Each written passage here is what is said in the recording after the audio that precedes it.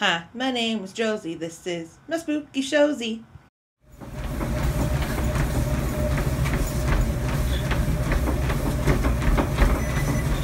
Oh my god.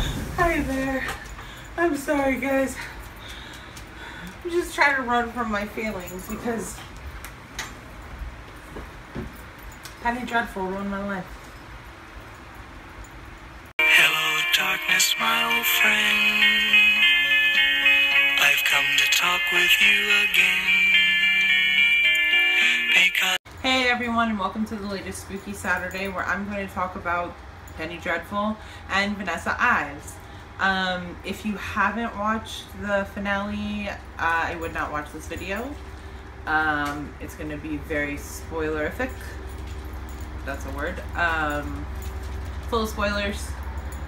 So do not continue. You have been warned. I don't want aggressive comments stating that I spoiled you. You've been warned. Again, shh, go away. Okay, anyway. So Penny Dreadful ended this past weekend, which is a bit of a shock. I mean, I guess in the end, looking back, the lack of promotion and just the way things were worded in certain ways, very awkwardly, I guess I kind of saw it coming. And, I didn't really see a push for, season 4 that shows are generally aggressively pushing for when they want another season and they're kind of on the line. I've heard it said that John wanted 3 seasons. Okay, there's all sorts of different stories. Do I have issues with the ending? Yeah, because it felt so rushed. And there was so much more to explore, and I'm just kind of sad that they would just kind of say the end to it all, when even with Vanessa quote unquote out of the picture, there's still so much you can do with these characters in this story.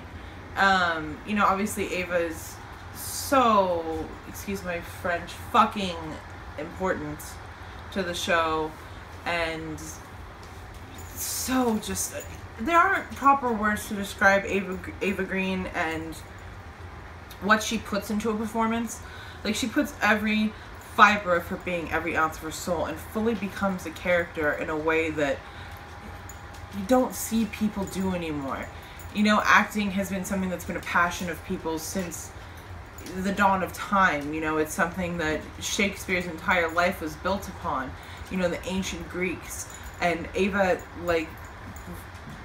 captures all of that ancient wisdom of acting in every performance she gives, but there's just something so incredible about Vanessa Ives, and it's one of her best performances, and she plays this role as if this woman isn't just a character, but it's one of her past lives. It's a part of who she was. It's an ancestor on her family tree, and that's the type of actress that Ava is. She fully immerses herself into that character and becomes that character, and she doesn't have to do anything crazy or weird. Oh, excuse me, my nose ring is deciding to peek out. She doesn't do anything, really weird, I would say, to become that character, like you hear about people like James Franco or others doing, odd things to become their characters. But Ava doesn't do that. She just, like I said, it's part of her soul or her being when she becomes these characters. And so it is heartbreaking that Vanessa Ives died. But in a way, I've compared it to Simon in Lord of the Flies, which is one of my favorite books. And if you haven't read it, it's weird because I'm pretty sure everyone had to read it at some point in the 6th grade, at least in American schools. So you're pardoned if you're from foreign schools, because you might be different there. But Lord of the Flies, she's almost like Simon to me, if you're familiar with the book. And Simon was like the Christ, the symbolic Christ figure in a way, who was like the sacrificial lamb. It's like heartbreaking that this character died, but at the same time, it like had to happen as a course of action, as like for Vanessa, it had to happen, like, okay, can we destroy Dracula? But then Vanessa's still basically the Queen of Darkness. Like, even without Dracula, she still basically succumbed to her fate. And I feel like she did it in a way, because she knew she had to in order to destroy the darkness, to destroy people like Dracula and the creatures of the night. And when Ethan took her life, it was like the light came back into the world, and she took upon all that darkness like an antichrist of sorts. She pulled all of our sin and horrors and the terrors that exist in the back of our minds into her being, and took it all for us. And it's like, that's how I see it, and that's, you know, how I hope John envisioned it, and everyone envisioned it for her, that she was this sacrificial lamb of sorts for all of us in this fictional existence of Penny Dreadful. And, you know, I cried. I did cry, because Vanessa means so much to me. And I know I say that about a lot of things, but Vanessa really struck a chord with me. You know, my mom's the one who got me to start watching Penny Dreadful, and it was because she said Vanessa reminded her of me, which at first, it was in the first season, so I was really kind of offended by that, because I was like, since when do I go to, you know, like, seances and do crazy shit? I mean, I have been to seances, but that's a whole nother story for a whole nother Spooky Saturday. But, you know, but she said I reminded her of Vanessa, and so that struck with me. And then the more I watched the show, the more I got it, especially in episodes like Little Scorpion, and you know, even back when she meets the cut wife, like, there's little bits of her that I see that really, I got what my mom was saying. And so this character really resonated with me. She meant so much to me, and then to see her, you know, kind of succumb to the darkness, almost in a way was motivating for me, like, but also heartbreaking. Like, in a way, I don't have to be a sacrificial lamb, but I also have to embrace my darkness at times. I have to fully embrace it and take it on. And sometimes that means I've got to lose things in my life. And Vanessa lost her life in order to save all the people that she did love. And all I wanted for Vanessa was to be in Ethan's arms. And maybe it wasn't in that way, but she got to end it with love, with a kiss. And so in a way, she did die in happiness. She did die exactly how she wanted to, in his arms. So as heartbreaking as it all is, I guess with the pain of it all, it starts to make sense. Because losing Vanessa, it's like people are like, oh, it's a fictional character, get over it. But like I said, she resonated so deeply with me and so many of the people that I love. Like, Vanessa is just such an incredible character, such an incredible performance, and she's going to be so missed. And I mean, I know she's going to be existing on in the prequel comics, which I love the comics, they're beautiful and beautiful art, but it's not the same, it's not Ava.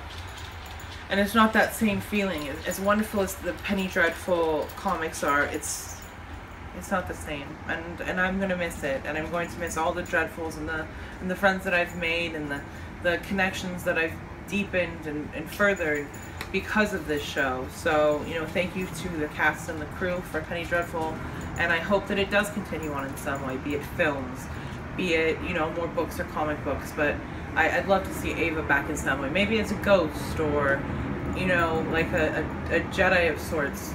See, this plane that's flying over is probably full of angry Ava fans that are just heartbroken because it's Penny Dreadful. But, like, you know, maybe she'll come back to some capacities, like some kind of like Jedi spirit looking over Ethan or Sir Malcolm or something, you know. And, you know, I'd love to see them explore the world of Kat, because she was awesome. And, you know, I'm not just saying that because she's gorgeous, but I love the fierceness of her and the knowledge, and she's almost like a Rey figure, like Rey from The Force Awakens, and I really was feeling her and the bond that she was starting to have with Vanessa, so that was a little heartbreaking. So I just hope this isn't really truly the end for Penny Dreadful, because it is such an incredible experience, not just a show. The fandom, you know, the comics, the merch, every little piece of it, every person who puts a bit of heart into Penny Dreadful is wonderful, and I'm really gonna miss that. And, you know, most of all, I will miss Vanessa Ives, but I did get this tattooed on me, the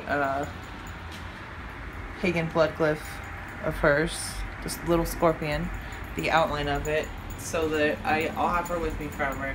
because this is a character that, again, I've said this like 50 times already, resonated with me, that hit me so deeply that I carry it within me. And, you know, as dark as she is, I learned so much from this character. And, you know, it felt like a little piece of me went with her. So, wherever you may be, Vanessa Ives, I know you said, as Ethan said, we walk alone, or so we walk alone. But I hope you do not walk alone, Vanessa. You have all of us with us. And Ava, same. You have so many fans that love and admire you and greatly appreciate this performance. You will never walk alone, Ava Green, because so many people deeply respect what you put into your craft. Thank you. In the